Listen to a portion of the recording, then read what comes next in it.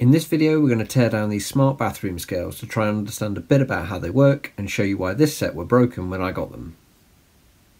Before we start, I should explain that these are no ordinary bathroom scales. Not only do they measure your weight, they also estimate body fat percentage, heart rate, air quality, and they upload all of this to a smartphone app, so I'm quite curious to see what's inside.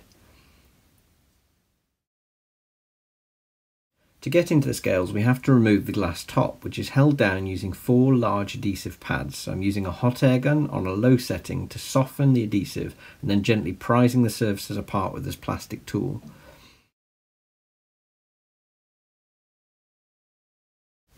This process takes a little time, but it's just a case of working around each corner of the scales in turn. I've got the glass top free now, but there's several wires which are connecting the glass top to the base underneath. The connections for these are hidden under this metal cap, which is held down with yet more adhesive.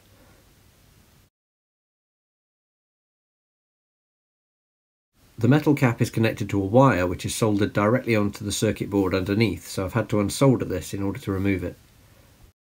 Finally, there are 4 conductive areas on the glass which are used for the body fat measurement, and these are connected to the circuit board using these small clips which can be popped off with a screwdriver. With all of this stuff disconnected, the glass surface now finally comes away easily. Inside, the main PCB is held down with a couple of screws and some more adhesive underneath to hold it down to the plastic base. With the main PCB finally free, we get our first glimpse of why these scales didn't work when I got them. They've clearly been flooded at some point, and the whole bottom of the circuit board has started to corrode away. So taking a look at the main PCB, the core of it is this Kinetis K20 processor here, which is handling all the inputs from sensors and driving the display. It's an ARM Cortex M4, which is connected up some external flash memory here and a 32 kHz oscillator, which I guess is for the real-time clock. The weight measurement comes in through a set of load cells, one in each corner, which feed in down on these pins here and then run through, I guess, some filtering and some switching, and there's an amplifier here. The load cells are left switched off most of the time, and they only come on every couple of seconds just to see whether there's any weight present. And everything's powered down sort of the rest of the time. The display connects up through this connector here. Wi-Fi and Bluetooth are handled through this chip here, which is connected up to an inverted F PCB mount antenna through some balancing components. These two are the crystals for that part, and there's some power supply components over here as well. I don't recognise this part number, so if anybody knows what this is, it'd be interesting to hear from you in the comments. Over to the right of the board, I think we have the air quality monitoring system, which appears to use a couple of LEDs and a photodiode to infer the amount of light that gets absorbed by CO2 by using some optical filtering and a photodiode that then passes into this op-amp over here.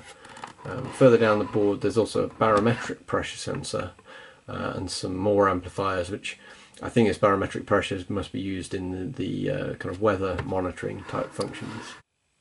The body fat measurement relies on an impedance measurement technique which uses conductive surfaces on the glass on the top of the scales, which connect in through these connectors here and route down through each of these 4 inductors, then through another analog chain of, these are some TI op amps that ultimately route through a sequence of amplifiers back eventually to another analog input on the freescale.